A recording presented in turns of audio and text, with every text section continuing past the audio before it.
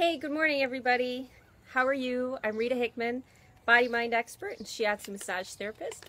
And this week I'm sharing tools if you happen to be looking for a job or thinking about looking for a job or considering looking for a job, and great tools which help you have some confidence about what you want to be doing. Okay? So, if you don't know who I am, I'm a body mind expert. I'm a shiatsu massage therapist. And my specialty is helping women who are dealing with burnout, especially in their 40s, 50s, and 60s. And sometimes changing a job can be the perfect thing to do because there may be a lot of other things in your life you can't control. And because you can't control them, finding a new job and becoming the sort of person that a new job would want you to have, this is a great topic for this week. Because sometimes we end up feeling stuck or trapped without the ability to make any sort of change. Hey, Kathy. And because of that, it's always really helpful to have some guidance and clarity and tools. So when I was looking to change careers, change my life, probably about 10 years ago or so, 10, 11 years ago, I had no idea what I wanted to do. I was completely changing careers. I said, I got to get out of this stuff. I was working for the government. I got to do something different. What do I do?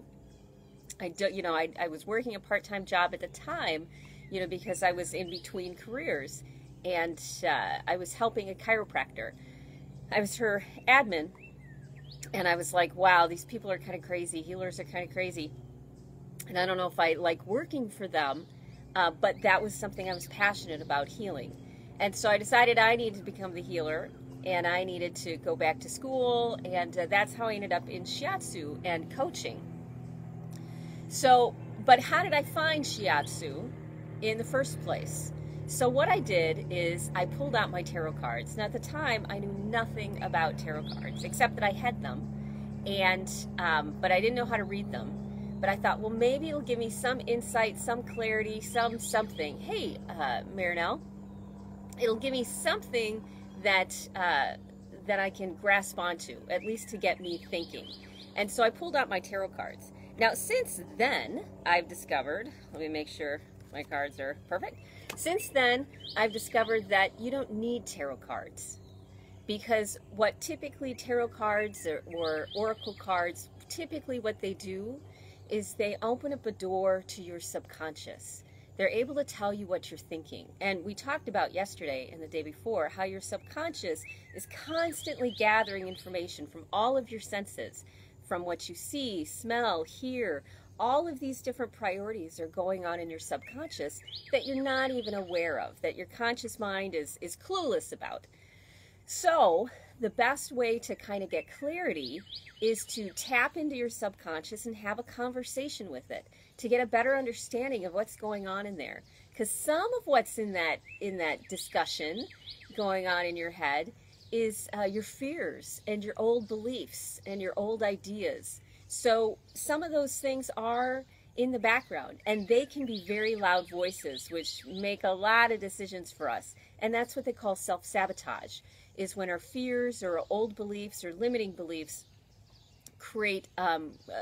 make our decisions for us, because most decisions are based from an emotional level. Okay, so really, one of the favorite things for me to use now are regular old playing cards. Regular old playing cards. Because the point of these cards is not to give us the answer. It's to give us clarity, to help us make a good decision, to help us balance our subconscious with our conscious rational mind and make the best decision possible. Because if you only allow your subconscious, your intuition, to make a decision, it can make a pretty bad decision based on something that happened to us a long time ago, or old beliefs or fears that we carry.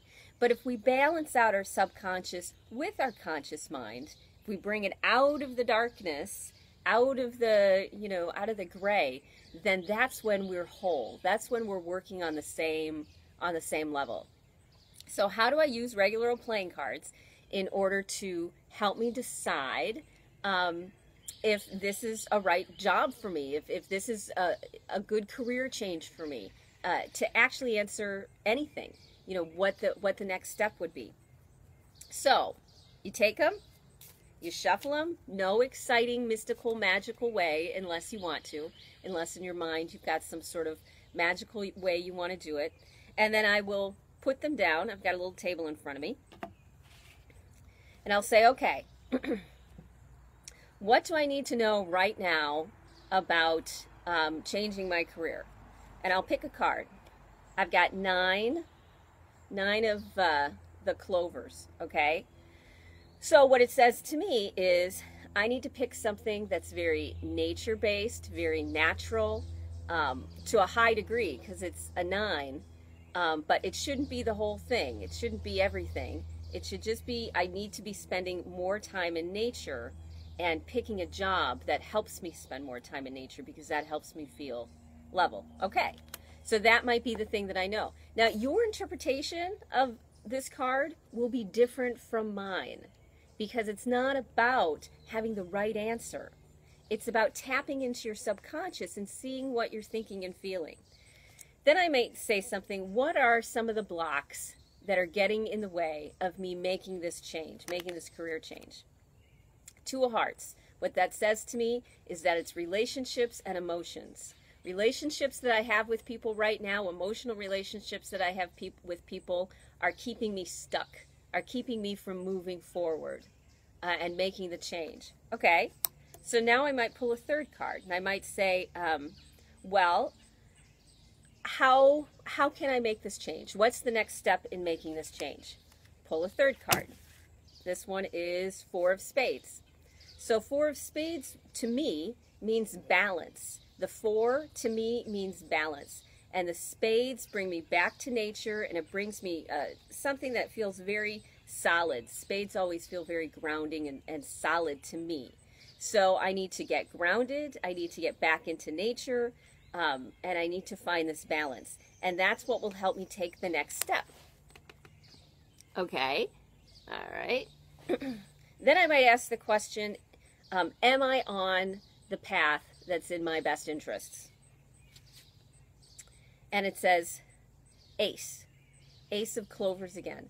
So the Ace to me is a resounding yes. I am on the right path. I'm doing the right things. I'm making sure that I get grounded. I'm making sure that I get my needs met, so that my emotions, remember we had 2 of Hearts, my emotions get out of my way so that I can get back to nature. I can get reconnected again and feel more fulfilled. So that's what this would mean to me. So this is how I use things in my life. Cards, tarot cards, signs, symbols, whatever. I ask specific questions, and then I pull a card and see what it tells me. Now, sometimes when I pull a card, I need to ask myself, is this my fear? Is this my limiting belief? Is this, my old memory that's getting in the way, or is this accurate? Because remember, the cards are telling you what you're thinking. They're not necessarily telling you the absolute gospel truth. They're telling you what's going on in your mind. So I might ask myself, let's see, what do I really, what am I most afraid of? Let's see, I'll pull a card. And this might be 3 of, I don't have to give as much obsession with worrying about the emotional parts of my relationships, okay? So this is how I use cards or everyday objects in order to help me tap into what I'm thinking and what I'm feeling, so I can make a balanced decision. So I don't have to, make it up or worry or wonder. I can actually get some clarity around what I should do next, okay? So I ask that you comment, like, love, share, comment on other people's comments, and become a great part of this tribe, because this is how we all kind of come together and start to make big changes in the world by becoming more centered and confident and present. Okay? Cool. So I hope you have a great rest of your day, and I will talk to you later. Bye.